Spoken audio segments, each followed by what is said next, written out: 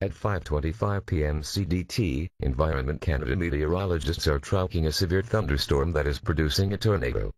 Damaging winds, large hail and locally intense rainfall are also possible. A cluster of thunderstorms located near Winkler continues to pose a tornado threat as it slowly moves eastwards at approximately 10 kilometers per hour. These storms continue to develop eastwards into the Reed River Valley. Storm spotters have confirmed at least one tornado touchdown east of Minot. Multiple funnel clouds have been reported throughout the cluster of thunderstorms.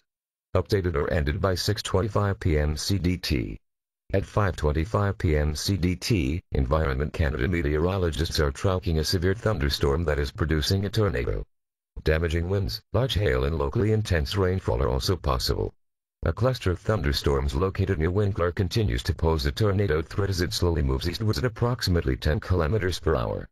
These storms continue to develop eastwards into the Reed River Valley. Storm spotters have confirmed at least one tornado touchdown east of Minot. Multiple funnel clouds have been reported throughout the cluster of thunderstorms. Take cover when threatening weather approaches. Please monitor for further updates to this alert. Is next. This is CBC News.